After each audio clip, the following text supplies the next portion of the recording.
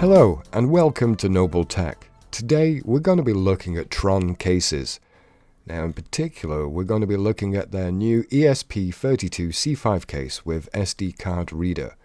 Currently it's available on their Tindy store to purchase and it is absolutely beautiful as you can see on screen right now.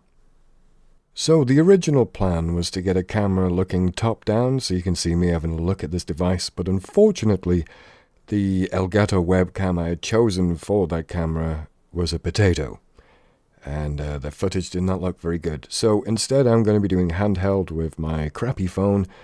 Hopefully it will do these devices justice. So as you can see on the screen right now, this is the GhostESP C5 with the C5 in it and the SD card. It is a wonderful device and I'm going to show you very shortly kind of what it is that you can do with it and how you use it. This is a custom color that I ordered for myself. It's burnt titanium green and black, and as you can see it is absolutely gorgeous. Apologies for the focus there, but you can see the detail on the side there. GhostESP C5. Cat's got my tongue there. And as you can see, I don't know if the camera will quite pick this up, but there's his logo Tron. There's my hand covering it with shadow. There we go. You can just about see the logo there. Absolutely beautiful case. And if you order and have no color customization needs, then this is the one that you'll get in an absolutely beautiful purple. So, GhostESP, what is it?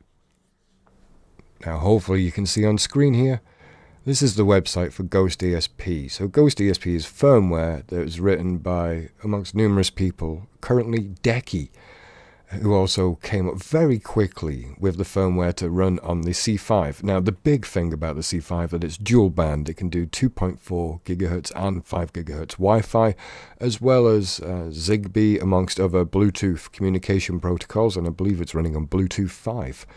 So I'm not going to show you how to install it. Instead, I'll put a link in the description for the video made by none other than the creator himself, Decky, on how to install the firmware on the C5 and then how to get started on the serial console. But the serial console is here.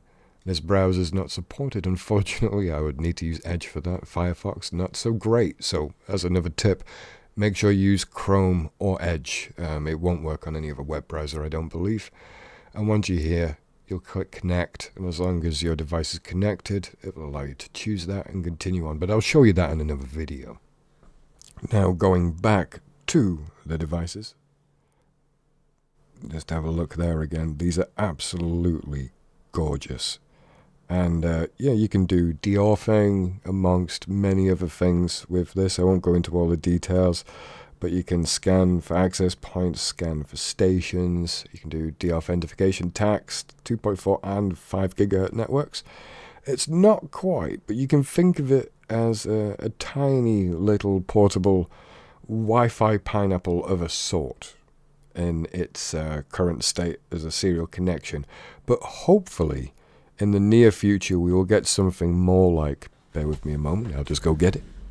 I'll skip that with the magic of editing, but something more like this. This is a Rabbit Labs Phantom running a ESP32 S2 or S3, I believe. It has Bluetooth and it has Wi-Fi. No GPS, unfortunately. I mean, you can add that yourself if you want to, but this kind of device with a C5 in it, that'll be good. Okay, so just showcase. What do you get? What do you get with the case? Well, with the case, you get the case, of course, and you get the SD card reader built in. So all you have to do is buy a C5, plug it in, install the firmware, close it up, and off you go. So it wasn't too long of a video today, but I would like to show you one more thing if I just put these out of the way. Another little delightful device by Tron, not currently available for sale, and I'm blocking it with the shadow there, but this is a BW16 deauth. This does 2.4 and 5 gigahertz Wi-Fi, as I said before. It has a little OLED screen, so you can plug it into a battery and just run it as is, or you can plug it into your phone or laptop or computer and run it via serial, which will give you more options. But this, again, is another beautiful case. See the Xtronics and the logo there, 5 gigahertz. Yeah, and this is also in black and burnt titanium green. Absolutely beautiful. But going back to his webpage, he also makes a plethora of cases for the absolutely excellent Rabbit Labs dev boards. Unfortunately, I don't have any to show you, as I've not quite been able to get my hands on any of these yet, other than the Rabbit Labs Phantom, which I showed you there. And some of these cases are just absolutely beautiful. And for anyone with a Flipper Zero, you know, you can get the GhostESP from Rabbit Labs, and then they get this beautiful case from Tron, because obviously you don't want any exposed circuitry if you're going to be using this out and about. But he also makes a case for the Yapper board, the Gemini Dream, the Slim Shady IR Blaster, the Master Blaster, a Master Blaster case with buttons, and a super serial USB-C to TTL flipper board, dev board there, I say. Not sure what that is. I'll come back to that one. And this case is beautiful. This is the case for the Evil Crow RF-V2. Now the Evil Crow, I imagine, is a little bit like the Hack RF-1 H4M, only a lot more complicated to use and a lot more capable in its specific role. And this, last but not least, I'll bring this one up. This, I wish I'd have got one. When I first looked, they were available, but by the time I looked again, they had sold out. But if you've not heard of these are Black Hat Flipper Zero dev boards. Sorry, but this one runs Linux, I believe. So quite the powerhouse. And Tron here, right off the bat, has made an absolutely stunning case to protect it. But not only that, he's come up with a case component. I mean, you'll have to add the screen, buy the screen separately and add that yourself. But you can add a screen rather beautifully and quite rugged and robustly, by the looks of it there, to this little case. As you can see there, this is without the screen. Absolutely beautiful.